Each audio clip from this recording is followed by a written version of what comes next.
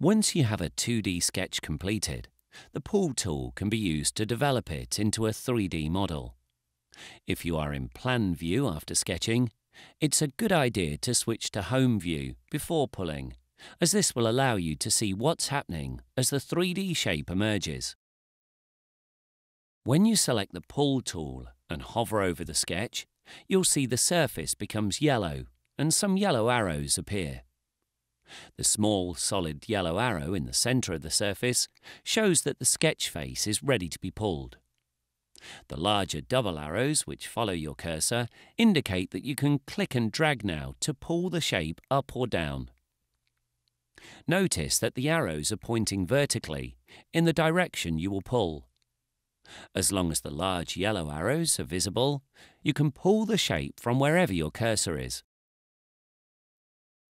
When you pull the solid, you can drag it to a dimension or type in a value before releasing the drag. Note that when you release the drag, the dimension will disappear, but it is still an option to type a dimension if you want to modify the extent of the pull. The new dimension will be added to the original pull. Once you have a 3D solid, there are many other ways the Pull tool can be used to modify the model. Let's go through some of the most useful ones now. Using Control Select, you can select multiple features and pull them at the same time. When you click on a feature to pull, you will see the mini toolbar appear. Two especially useful options in this toolbar are Ruler and Up To. Selecting the Ruler option will allow you to set a dimension for the pull operation.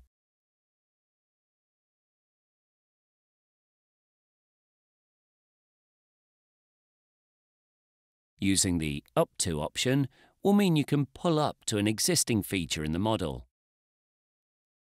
If you need to cancel pulling at any time during the operation, just press Escape.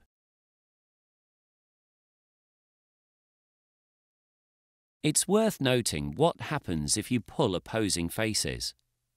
See how they automatically move closer and further apart as you pull. If you select related faces, such as perpendicular ones, the geometric feature will grow and shrink as you pull. Keep an eye on the yellow arrows to see which way to drag your cursor.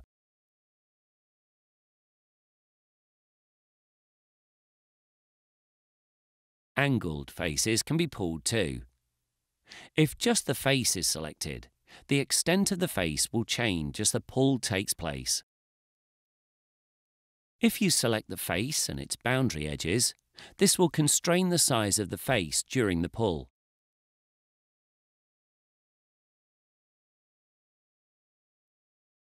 Holes can be pulled in a number of ways to modify them. Selecting the inner face or bore of the hole will adjust the diameter when pulling. Selecting on the axis, however, will allow you to change the hole into a slot. In each case, you can either drag to a new size or type in dimensions. Selecting the open edge of a hole will allow the edge to be modified into chamfers or rounds. The mini toolbar in this case will offer options relating to the type of modification. After pulling, the same options will still be offered in the mini toolbar and in the options panel to the left of the design screen, so you can change your selection retrospectively.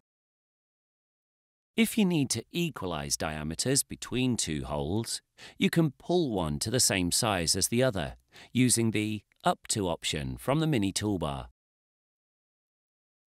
At any stage, you can choose to add a new sketch to introduce new geometry into the model. If you return to one of the sketch tools and hover over the model, it will guide you as to where the sketch grid might be placed depending on the position of your cursor. Once you place the grid, you can select a new shape and pull it into or out from the existing solid.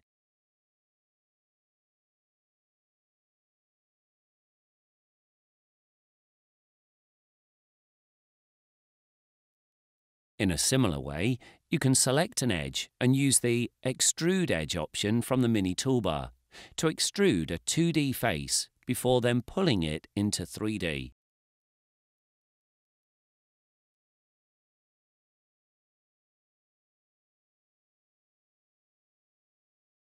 Adding a full round to a face can be done in two ways. One way is to select the two edges of the face, pull them into a full round, but then pull backwards past the 0 point. This will apply the round. Another way is to select the three faces of the edge. Right-click and choose the full round option. To round the edges of a surface, remember that double-clicking will select the whole edge loop. If there is more than one edge loop, double-click again until you get the one you want. Deselect any edges you want to exclude using Ctrl-Select. The round can then be applied by dragging or by typing in the required dimension. The other main tool for modifying 3D models is the Move tool. It is worth comparing and contrasting the way the two tools work relative to each other. So maybe have a look at the Move tutorial next.